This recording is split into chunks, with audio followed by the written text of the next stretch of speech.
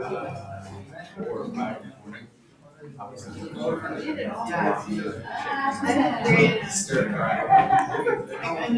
wait.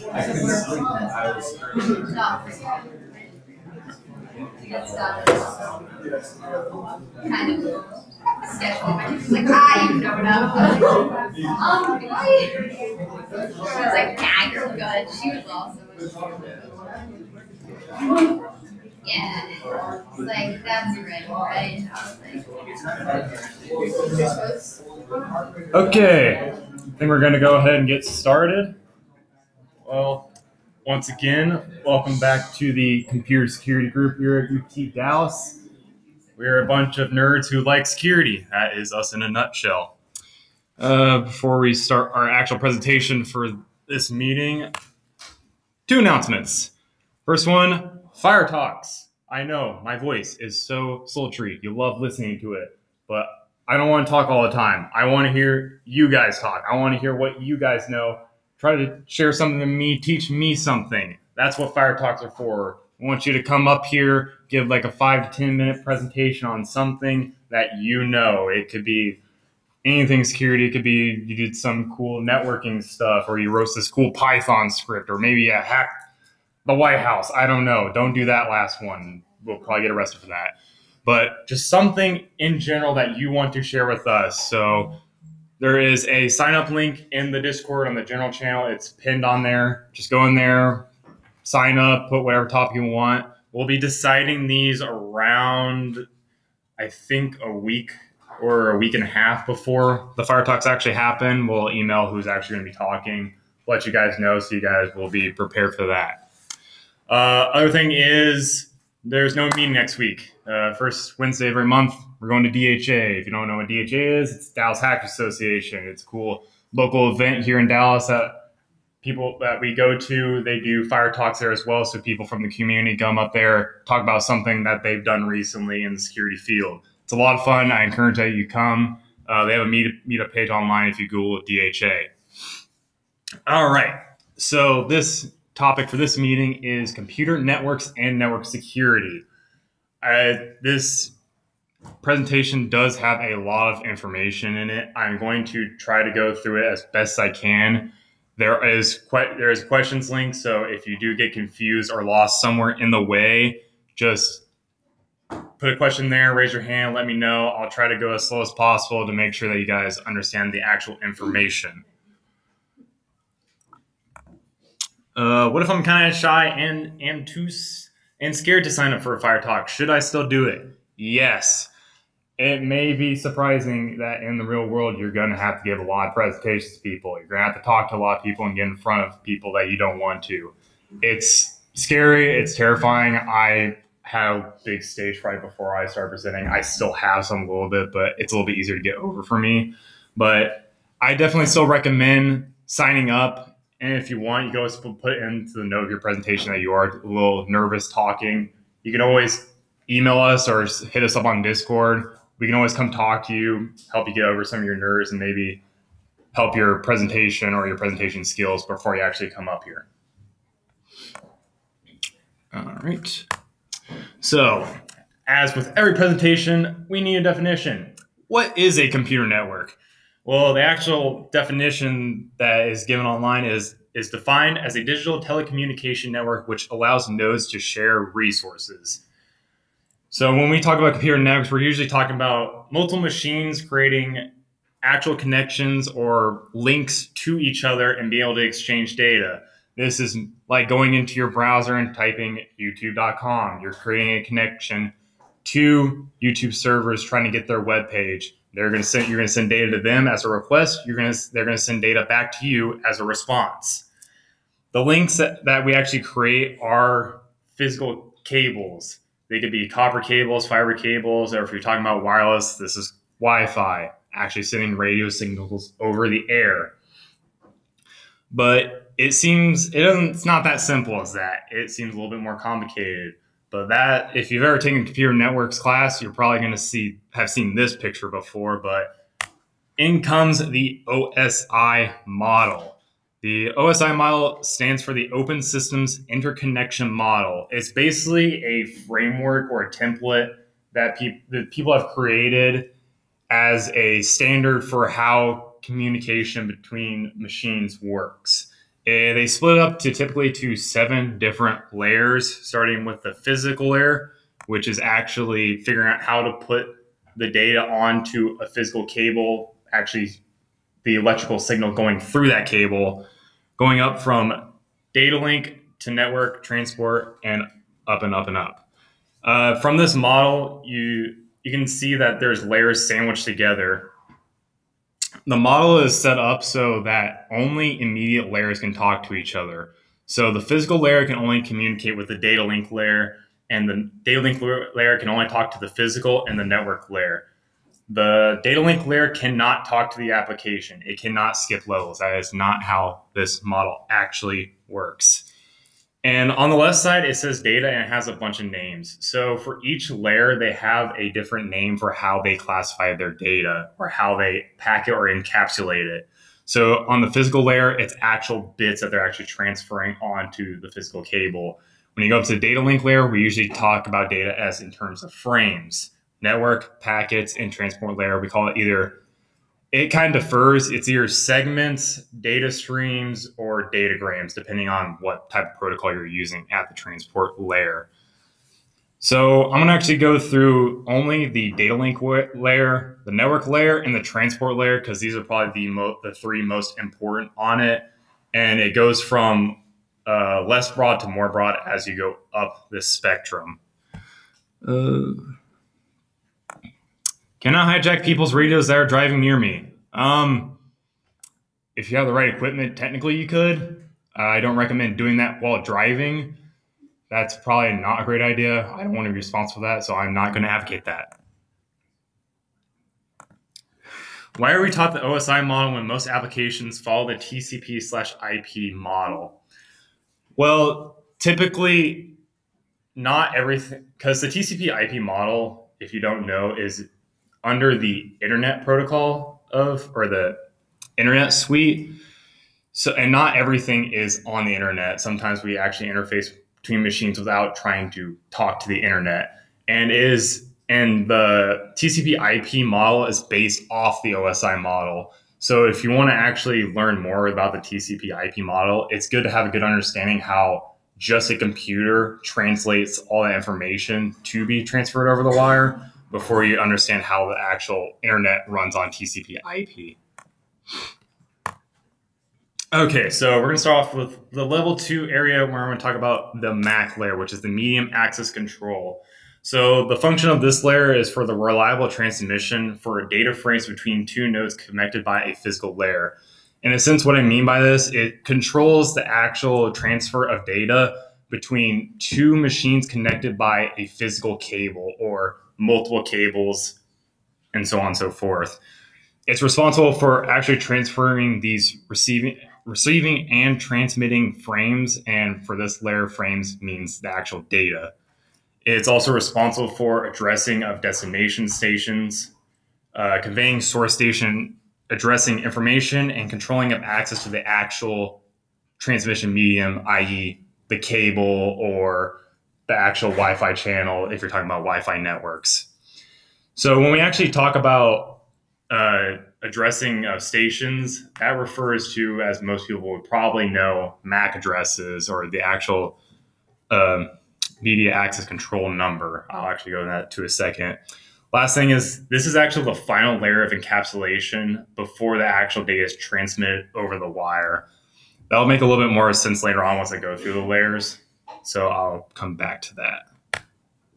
So media access control addresses, I'm pretty sure most of us have seen one of these or have encountered one of these. So it's media access control address of a device is the unique identifier labeled onto the network interface controller. If you've never seen one, that's basically how it looks like. It's 6 groups of 2 hexadecimal numbers. So it's about the 48-bit number. Yeah. So, and these numbers are unique to every single network interface controller. So my MAC address is not like any of yours. Your MAC address is unique to all of us. Nobody will have the same exact numbers. Think of it as like a social security number for a person. My social security number is not the same as yours, and yours is not the same as anybody else's. I can uniquely identify you by this number or address. And if you're wondering how they actually give them a unique, actual manufacturers are getting a set of MAC addresses that actually burn into their hardware. What if having 2 MAC addresses were the same? Well, in manufacturing, it's typically not possible because you're given a set amount of MAC addresses from a committee that actually monitors all these addresses. And so you wouldn't be able to manufacture 2 machines to have the same address unless there was some kind of mix-up, which typically doesn't really happen. There is MAC spoofing, which is a common problem where someone, like I try to spoof your MAC address and try to make someone think that the communication coming to them is coming from you actually. It's not going to actually like collide information, or it's like something's going to explode. Like the routers aren't going to explode if they see 2 same MAC addresses coming. That's not how it works. But it's basically in the way of it's going to mislead someone if they're looking at this information. So if I see information coming across a wire and I see 2 same MAC addresses, I'm going to assume it's coming from the same person, which in reality sometimes it may not. Is there a way to see through MAC spoofing? From what I've seen, I think there is ways through IPsec to discourage MAC spoofing. I don't know if any techniques off the top of my head exactly. Is it possible we can see MAC address depletion like what we saw in IPv4? Yeah, it is possible. Like all things, everything's finite. At some point, it can run out. They have a little bit more addressing range than IP does. I actually have the exact number. It's about 281,474,976,710,656 actual addresses. It's a large amount, and machines get destroyed, so those MAC addresses get re-released to get burned into another machine. So I don't think it's going to happen too soon. Not like IPv4 because it has a smaller address range, but it could run out. So we're going to move to the next layer above data link. So data link layer is going to communicate with this layer, which is called the network layer. This is responsible for structuring and managing a multi-node network. So in this respect, this layer is responsible for, I am a machine, I want to send you something, but I don't have a direct link to you. How do I get to you? This is what this layer does. It basically is responsible for figuring out where to put my data and how I actually get my data to you, which is called routing. Routing is actually determining the logical path that data will reach to its destination, and forwarding refers to what's the next hop, where on my actual physical ports, where am I putting your data to be sent off to next. It provides the functionality and procedures for transferring packets from one node to another. So this basically figures out, I have data, where am I, how do I get it to you? So in a sense, this is kind of like, actually that's not a really good analogy.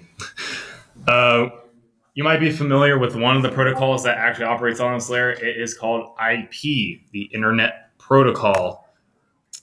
So Internet Protocol, you guys interact with it every day. When you type in a website address, it gets translated into an IP address. It is how we actually address machines on the internet. So it's the principal communications protocol for relaying datagrams across network boundaries. This is the protocol that's going to figure out how my machine is going to talk to YouTube or Google out in California. It's going to figure out how to get my information from Texas all the way to California.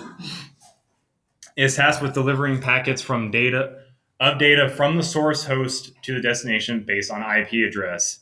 If you've never seen IP address, it is the four groups of 8-bit numbers that identify a specific host on a network. The IP will encapsulate the application's data with data that is necessary for the packet to be delivered. So when your application generates data that needs to be sent to someone, this layer will actually encapsulate specific data that it needs to know to be able to route your data to wherever it needs to go. It need to be across the country or 3 feet from you. I don't know where you're sending your data. IP addressing, like I said, I'm pretty sure most of us have seen what this is, a 32-bit number broken into 8-bit blocks. These actually label machines on a specified network. This is it's unlike MAC addresses, which will universally identify machines anywhere in the world, whereas an IP address will identify it in a certain network. It has different use cases. It assists with host interface identification and actual location addressing in the actual network. So you can actually set up your IP addresses in your network to be in certain locations. So like, for example, UTD CommentNet always is on 10.21. If you try to connect to CommentNet, you're always going to get a 10.21 address. Machines in ECS are under a 10.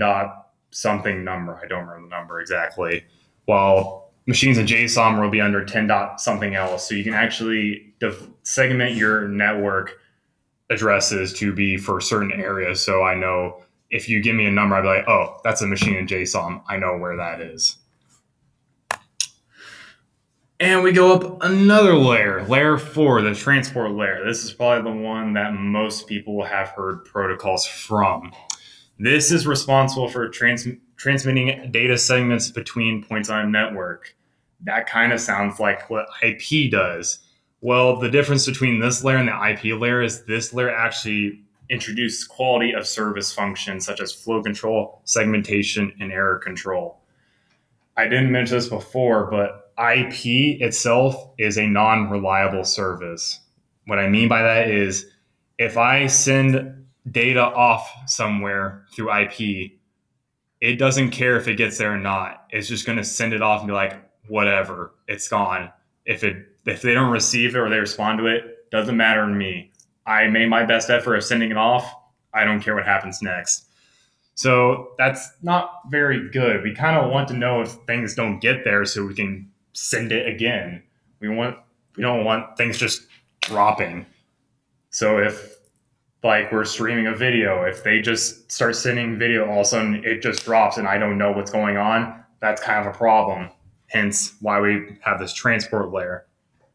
It can do things such as acknowledgement of successful transmissions and retransmissions of failed data segments and datagrams. And this picture right here is kind of what I mentioned about encapsulation. So your application generates data specifically for that application. I need to send this data somewhere. So the transport layer is going to take this data and transform it into the specific protocol that it needs to transfer data in, either being usually TCP or UDP, which I'll go over in a second. Then it takes that data and encapsulate that into an IP packet, which it appends whatever information it needs to be able to send that off to wherever in the world. Then that information gets put into a frame, which the data link layer will also put its own information on the frame to know when the frame starts and when the frame ends. So as I mentioned, there are two main protocols that come with this layer. Most of these you probably heard of, which is TCP and UDP. Transmission Control Protocol is a connection-oriented, reliable, ordered, and error-checked delivery of stream octets between hosts. That's a lot of weird words. What do I mean by that? Connection-oriented means when I want to talk to a host, I set up a dedicated connection between them. So I basically reserve this stream saying, hey, this stream is for me and you to talk in and only us. Reliable as in when I send something to you, you're going to tell me that you received it and I'm going to send the next one. I'm I want to make sure it gets there. And if you tell me I didn't receive anything, I want to make sure I send it back to you again to make sure that you actually got the data. Ordered in, as in, when I send data, I'm going to send it in order. I'm going to start sending you the first part of the message. Once you get that, I'm going to send you the second part of the message, and so on and so on until you get everything in the correct order and error checked. Think of YouTube videos are like you're watching Netflix.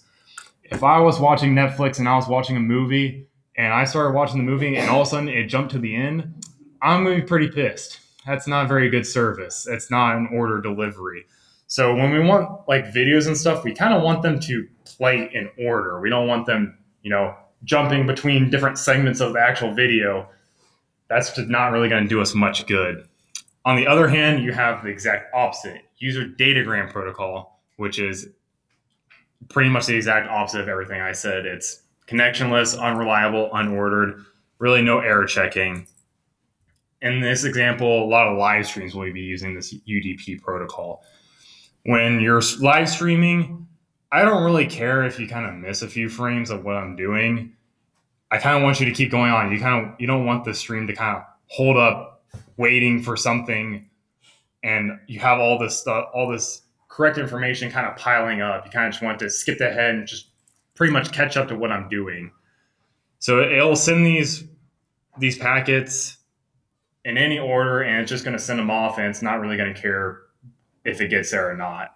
It's just basically hoping that I send this. I just hope it's going to get there at some point.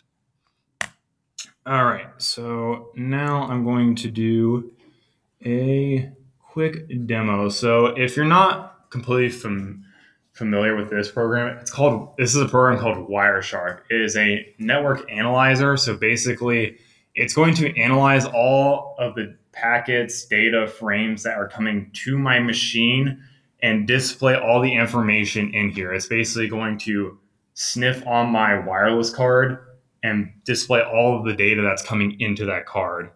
So I'm going to tell them to capture on this address and blah, blah, blah. All right. So from what you've seen now, there's a lot of stuff going on. My machine is talking to a lot of things. I'm going to stop this right now. So within that last couple of seconds, my machine received about 11,000 packets. That is a decent amount. It's mostly because I'm live streaming, so it's sending a lot of data out. But we can see a lot of information that's coming into my machine. So we can determine since when I started, how much time has elapsed since I actually received that packet, where that packet came from and where that packet is destined to, the actual protocol that this packet is following, how big this packet was, and extra information about it. So my IP address is 10.21.79.39. We can probably see that a lot of these packets are coming from me due to me live streaming, but this can show a lot of stuff that's going on in your machine, or at least the data I'm receiving. So if I were to click on a packet, I can see all the layers of data that I just mentioned. We can see the frame, which is the data link layers information. I can see the internet protocol version, which is your third layers of information. And then I can see the TCP protocol. So I can see lots of different information that is coming at each layer of this protocol. So if I click frame, I can see when it actually arrived, what frame number is, what the frame length was. And if I were to go to IP protocol, I can see what kind of flags were on. I can see the time to live value, how long this packet could travel before it gives up, and what protocol this packet is using, the source that it came from, and where it's destined to. And then I can see whatever TCP information that I need. So it's good for trying to determine if maybe you're trying to communicate with something, it's not going out for some reason. Maybe I need to look at what's going on. You could run this on your machine and figure out, are my packets actually failing? So we can specify what kind of packets I want to look for. So let's say I want to look for DNS packets. This will actually filter out everything that I was sniffing earlier for only DNS packets. So it's good if you want to narrow down, like for some reason I'm not getting the right IP address when I'm typing in a domain name. I can look at my DNS requests and, God dang it. Yippee. 1 second. No. Whatever. So we can filter out certain requests to figure out exactly what we're looking for. It's a very strong tool. A lot of network engineers learn it. If you're wanting to get any type of networking job in network engineering, network security, anything like that, you're probably going to want to learn this tool. Employers really look for people who know how to use Wireshark well.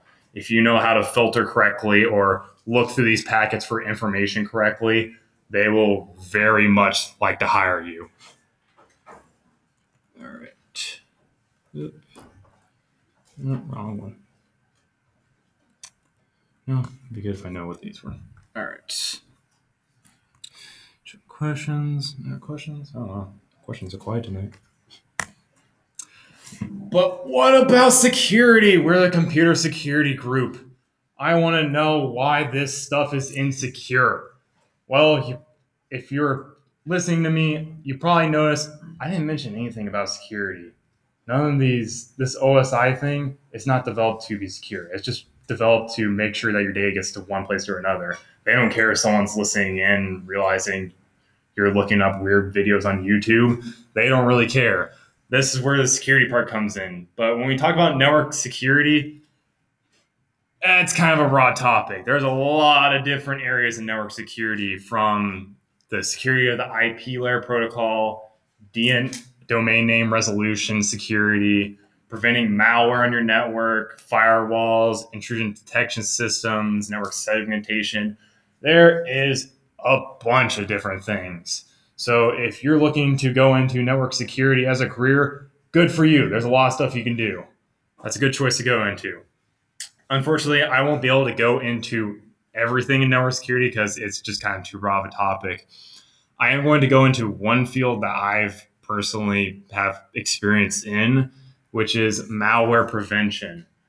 I'm pretty sure most of us know what malware is. We don't like it. I don't want to pay money for you to unencrypt my laptop. That is dumb. So we need to prevent it from actually getting onto our network in the first place. So malware prevention is basically the field of setting up your infrastructure to identify and detect and get rid of these types of intrusions on your network. Usually you find these by looking at your network and finding malicious traffic or maybe malicious behavior coming from a machine. Different signs of this happening on a network are machines communicating to an outside source constantly, a la Command and Conquer servers. If we have a machine here on campus and I realize it's talking to Russia a lot, I think that computer's a Russian agent. I'm probably going to kill it. That's kind of a bad thing. Local machines communicating between each other when they're not known to. So if I have like a research machine here in ECS that doesn't communicate with the outside world and for some reason start talking to Russia, I'm going to think that's kind of weird. Or they start talking to a machine in a different building that's not supposed to do that. Red flags, not something I want to. And out of the ordinary traffic. Again, Russian websites. They're sketchy. Don't go to them, please. These are typically things that we see when something is not right. We might want to look into this machine. These are some kind of the well-known viruses that have come around over the ages. CryptoLogger was a big crypto virus that cost a bunch of people a lot of money. I Love You is one of the fastest spreading pieces of malware known to man. This what kind of came out towards the birth of email. So that's, since we didn't really understand how email worked super well, it spread incredibly fast. MyDoom was another virus that's spread incredibly fast through the use of email. Stormworm, Zeus Trojan, which is a banking Trojan. Emotet, also another banking Trojan. And probably the most infamous one is Stuxnet. If you're taking any kind of ethics course here, you're probably going to be covering Stuxnet. To make a long story short, U.S. government developed a virus that basically destroyed all of Iran's nuclear program. So if you want to know about that, I would Google that. And I want to go into talk about one virus in particular. This one I have a lot of experience with because I used to work at the university. University got hit a couple of times with this virus. And instead of me explaining it, I'm going to let the actual government explain it. So Emotet is a banking Trojan. It gets on your machine, it locks it, and it basically crawls your machine trying to find banking information and exploit your banking information into your accounts. This one is kind of a hard one. It is very aggressive, as we want to say. So as it states, most of these infections usually cost about $1 million per incident. When this virus is polymorphic, so it evades signatures a lot. So basically, it changes itself a little bit every time it spreads. So you can't really get a good feel of, is this it? I'm not really too sure because it's not like the last one we saw. It's a little bit different. It's also known for being virtual environment aware. So if you try to analyze this thing in a virtual machine, it's probably not going to run because it's going to find out it's in a virtual machine and not try to run. So it doesn't want you to actually look at what it does. It's trying to hide from you. So it gives you a little image. That's basically what happens. This is like a email that usually comes through an email. And this is what the email will kind of look like. It'll also come with an attachment of a Word document, and that's how it spreads. So they give us this nice little diagram. So usually comes with an invoice and shipment saying, hey, your item's shipped. Here's an invoice through a PDF or a Word document. It basically has a malicious macro in there that when you open this document, it's going to run immediately, reach out to its command server, and download that virus onto your machine. That virus is then going to register auto start keys. So if you shut your computer off, turn it back on, it's just going to run immediately again. And then once it goes from there, it contacts its command server asking, what do I do now? Command server sends instructions back, and it's basically going to scrape your machine for any type of credentials, bank logins, any type of networking information it can find to propagate outwards. So it's a banking Trojan with a little bit of worm tendencies inside of it. And it goes on to talk about the impact, how it actually infects, and different solutions to doing it. So from this, you can probably kind of tell people make some really bad viruses. There are some pretty bad hombres, if you want to say, quoting our president.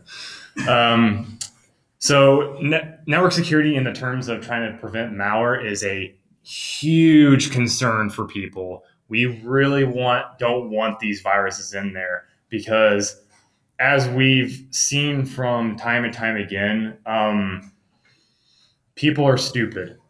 People infect their computers a lot on purpose because they don't understand that they can get infected in a certain way. They see an email, they freak out and open things, and boom, now your whole entire computer is encrypted. People are kind of dumb. So we kind of want to develop these network infrastructures to prevent them from preventing these viruses from getting to them in the first place. All right. So summing all up, some quick resources for anybody wanting to learn more about computer networks or network security in general. Hack the Box is a great place to learn how to manipulate networks. It's a offensive penetration website where there's a bunch of machines put up and you basically have to break into them or hack into them. Most of them will involve some kind of network manipulation. Some might be multiple machines connected to each other, and you have to pivot across the network onto multiple machines to be able to get access to them. So if you're trying to learn how networks work or how to manipulate them or, in a sense, try to break them, great website to join. SANS.org. SANS is an institution known for doing a lot of security training. It's very well revered. They have some free resources on network security. So if you want to read up on a little bit on that, it's always a good read.